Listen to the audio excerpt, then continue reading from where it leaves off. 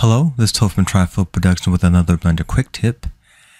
And in this quick tip, I'm going to show you how you can fix this if you're having an issue with clipping in your viewport in Blender, where it just seems like the user interface is like cutting into your model.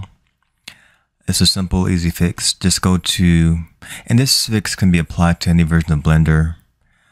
Just go to your view option on the right hand side of your UI for Blender, which is the tool panel, and then go to clip start and then left click, and that fixes that, because all that is that Blender is cutting the view of your models in the viewport a little bit close to the models. And if you increase or decrease the clip starts, that'll fix the whole issue of your models being cut into in the UI of Blender. And that's today's quick tip. It's just a really fast, quick, and easy solution. And I hope this was helpful for those of you who have seen it or watched it. And once again, like and subscribe, and I'll see you guys on the next one. All right, adios.